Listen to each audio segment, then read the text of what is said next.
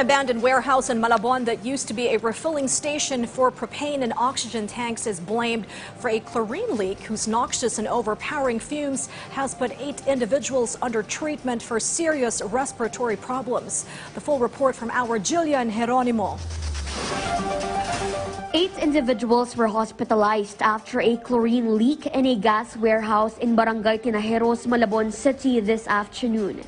According to the local Disaster Risk Reduction and Management Office, 5 minors and 3 adults were brought to the hospital ng Malabon due to difficulty in breathing. First responders initially called it in as an ammonia leak because of the overpowering odor, but tests conducted by the Bureau of Fire Protection revealed the chemical involved was chlorine.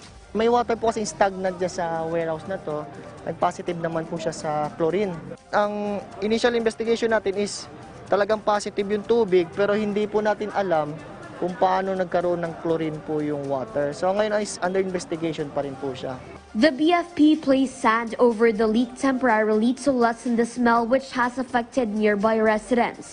Some 300 residents were asked to evacuate, but authorities declared it safe for them to return to their houses by 4:30 p.m. The warehouse is owned by a certain Hovares Oxygen and Gas, a dealer of LPG and oxygen tanks. The BFP was told that the warehouse was last used as a gas refilling station some 30 years ago. Authorities are investigating if this had anything to do with the leak. Jillian Geronimo for The Nation.